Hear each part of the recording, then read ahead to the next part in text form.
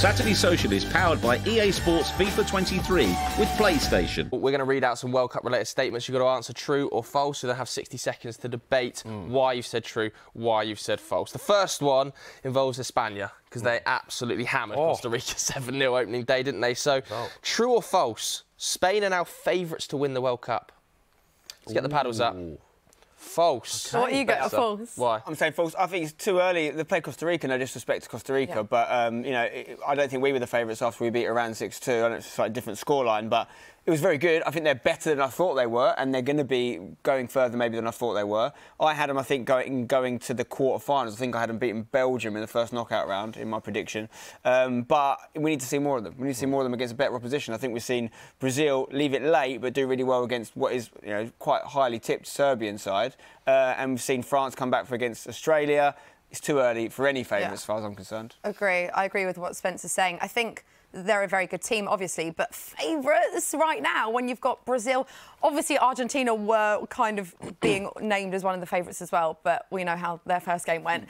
You've got England, you've got France, who are obviously a really good side as well. I think there are too many teams. It's too early as well. You can't be like one game in, 2 games in, throwing out that they're going to win. I don't think, I can't imagine they're favourites. Brazil. OK. It's coming home. Total agreement. Brazil looked great. Total agreement. Brazil did look good, yeah. OK, let's stick with Group E for this, and we can show you where Group E stands at the minute, because it has been an enjoyable start to this group, hasn't it? Germany with a shock defeat. So we can have a look at what it means to the league table now. There it is. So Spain, look at that, +7 goal difference after 1 game. Japan beating Germany, which means Germany are on no points after 1 game. And look at their next fixture. It is against top of the table Spain. So it's not looking great for Germany. Could be worse, England fans. It could be worse. Exactly. So our next true or false is as follows. True or false, Germany will not get out of their group. What are you saying? Let's see the paddles. Nicole.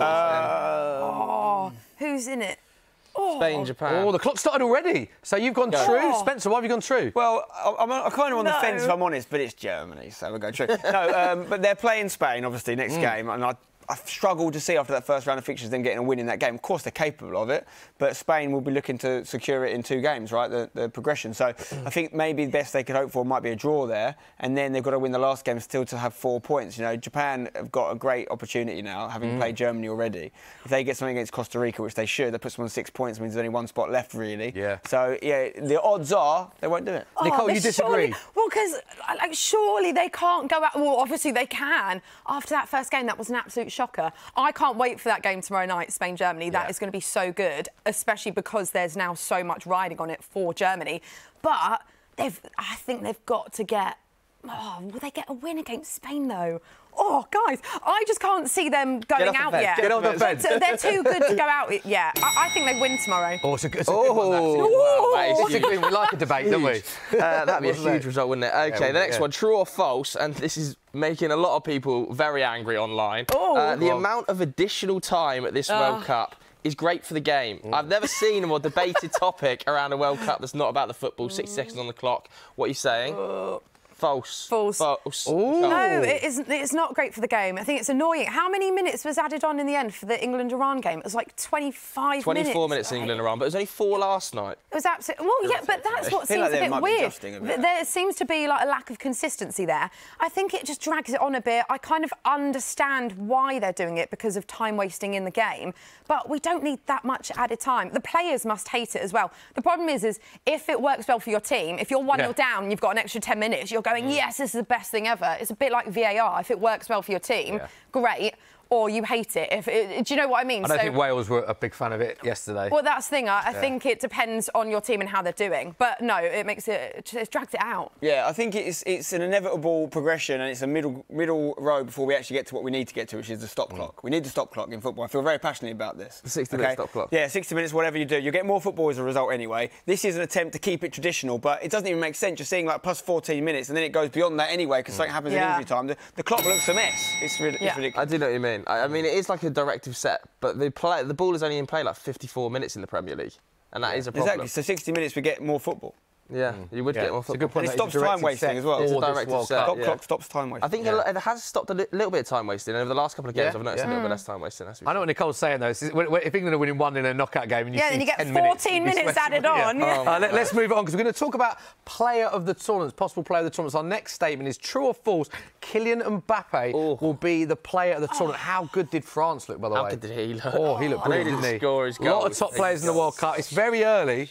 They've only played once, but what are you saying? Off the fence, please. True or false? Oh, scored on the opening day. Spencer is false. Probably should have had 5. Nicole, what are you saying? The clock started already. Clock started, Nicole. Wow. I don't know where, because we know how good Mbappe is. Let's go with Spencer already, because we're 10 seconds Well, down. listen, he could get it, obviously, but we've seen one France game. They've got Denmark next. Denmark beat them twice in the qualifying, or the Nations League, sorry. Yeah, so there's no reason why they couldn't do that again. France are going to have some tougher games. But I'm looking at some other people. I'm looking at Brazil. I'm looking at Richarlison. I called out Vinicius Junior before the tournament as my potential tip, and I think he'll definitely keep playing now, especially now Neymar's out the group stage, got an assist, pretty good. And then I'm looking at, if Netherlands would go deep, Gakpo, mate. Gakpo, I don't even know if I'm saying that rightly, but we'll be saying it properly soon, that's for sure. Nicole? I kind of agree. Mbappe is brilliant. We know what he can do. We know what the France team can do. But when you've got Cody Gakpo, obviously already scored 2 goals in his first 2 games, even Richarlison, even the likes of some of the England players, there's so much talent here at the World Cup. I don't think it's too early, guys. Well, we've not seen enough of him in this tournament yet. We know the talent, but in this tournament, it depends how far they get. I think he probably is the best player in the world, though, right now, officially, along with Enner Valencia. Yeah, along with Enner. Oh, such a shame that Enner came off yesterday, wasn't it? Yeah. With that knee injury, stretched it off. Let's go to Brazil then, because there was a lot of mentions of them there. And Neymar obviously has picked up that injury now, hasn't he? So he's going to miss the group stages. Oh no, sorry. Yeah, we are doing Brazil next. My bad. Brazil don't need Neymar to win the World Cup. True or false? Ooh. Oh, we're quite in sync. That one. Yeah, I'll go for this. I'll go true. Obviously, again, a player, incredible quality. We know what he can do.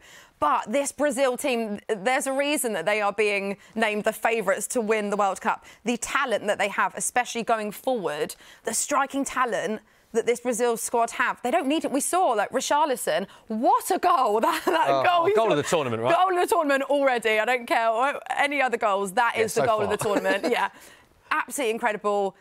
Just strength in depth. I think they don't need him. I think they'll miss him, obviously, but I think they'll be pretty solid without him anyway. They've got goals in them without Neymar. It's an embarrassment of riches going forward. They didn't even play him in the front 3 last game. That's how good how good they are going forward. They've got Lucas Paquetá as well from West Ham, so he'll probably set a bit further forward now, which will bring in the likes of a Fred or a Fabinho to sit with Casemiro. I know Bruno Guimaraes. I mean, they've got so many options everywhere, haven't they? That's the thing. I think it's only fullback they look a little bit weak, especially now Danilo's out for the group stage as well. So could we see good old Dani Alves coming in? I don't know. Oh, he's so old. Neymar's slightly ageing back line, isn't it? If we're too old. critiquing that team. Yeah. Sometimes the aging players the World Cup work. It's a good balance, isn't it? As well. They were my favourites. Thiago Silva looks like he's about 24. Yeah, it's a joke. They were my favourites for the tournament. They do look unbelievable. We're going to talk Wales next. Yes. The next one is true or false. Wales will fail to qualify from their group. Now, they need to beat England and, of course, hope things go the way Iran versus USA. They need a draw in that one. But will they qualify from their group? What were you saying?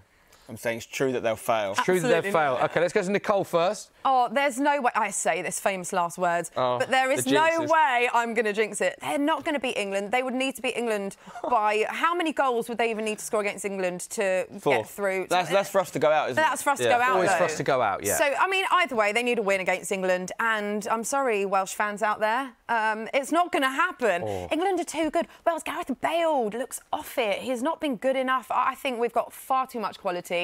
They're not going to beat us. So unfortunately, I would have quite liked them to have gone through, but it's not going to happen, Spencer. Yeah, definitely not at our expense. But listen, the players don't believe it. Look at that. I know it's immediately after the game, but look at the interviews afterwards. They're dejected. It's still mathematically possible, but they know they've got a real uphill battle now. I think that both Iran and USA are better equipped to go through. We've seen that already. I think USA actually are going to do it. I think they're going to beat Iran in the final game and go through with actually pretty decent 5 points tally from them being unbeaten as well. But yeah, I do feel sorry for Wales, but I don't think ultimately they deserved it. I know the extra injury time hurt them with a red card yesterday, but what did they do in the whole game? Not a lot. You're saying England and USA from the group. Nicole, who are you saying from the group? Ooh, Or probably England, USA. I think USA are that bit better than Iran. OK. Nicole was so strong in guaranteeing on air live that Wales aren't going to be only come back to I just hope that doesn't come back to bite us, Nicole, the way that you said that. Crop that up. Yeah. Let's go to the next one then.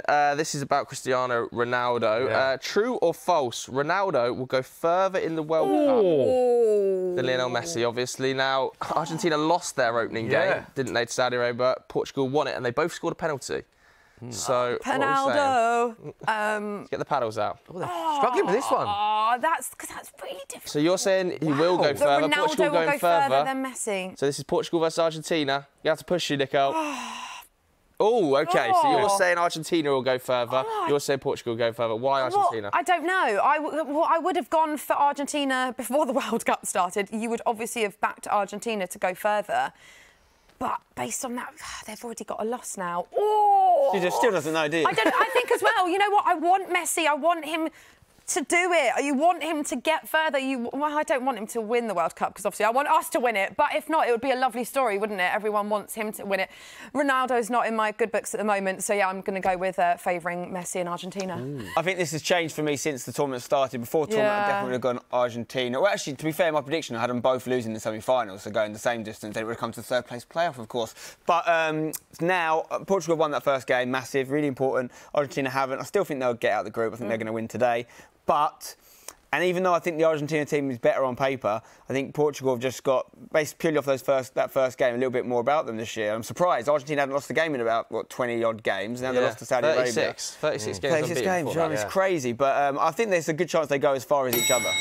Oh, OK. Who scores more goals? Next up, we're going to stick with Ronaldo because it's still slightly related to the World Cup because he's playing in the World Cup. But we can't ignore this news. Huge news this week. And that is the news, of course, that Ronaldo terminating. Man United officially announced they'd mutually terminated his contract at Manchester United. Now, this is Cristiano Ronaldo's statement. As you can see, is following conversations with Manchester United. We've mutually agreed to end our contract early. He goes on to say, I love Manchester United and I love the fans. That will never, ever change. However, it feels like the right time for me to seek a new challenge. Obviously wishes the team well for the future. So our next one is true or false, because so many people are I started questioning where he's going to go next. True or false, Ronaldo will sign for a Champions League club in January. I'm intrigued to know what you say for this one. False. OK, Spencer?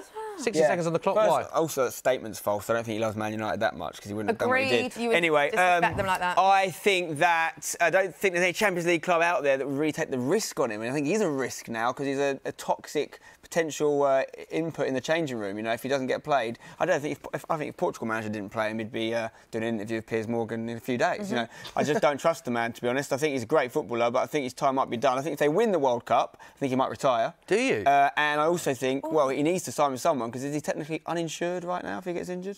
Just put it out there. Nicole? He will not retire. The problem with Ronaldo is Ronaldo doesn't realise that Ronaldo has aged and that he's at a point where he's not at the peak of his career anymore.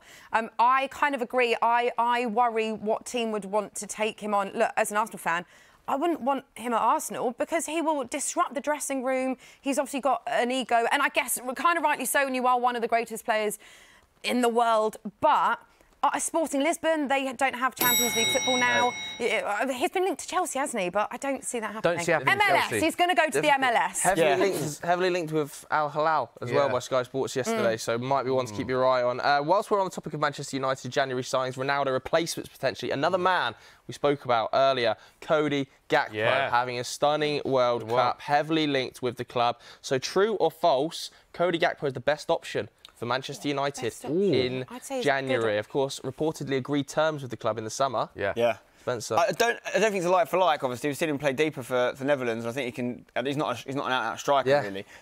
So that's not a complete replacement. But obviously, Ten Hag doesn't necessarily want Ronaldo in the team as an out striker. So I think it's a great addition. I think his numbers are a joke if you look at what he's been doing in the Eredivisie, and now he's doing it on the biggest stage as well. You know, helping Netherlands a lot. Yeah, I think someone's got to get him. He's the James Rodriguez of this tournament. You know, he's the one that's got to get a big move off the back of it. Yeah, I completely agree. I feel like like he's already shown himself, and to be able to, he's what, 23 years old, to be able to step up and do it on the big world stage. I think he's clearly making a name for himself, showing off his talent. He's been doing very well for PSV this season.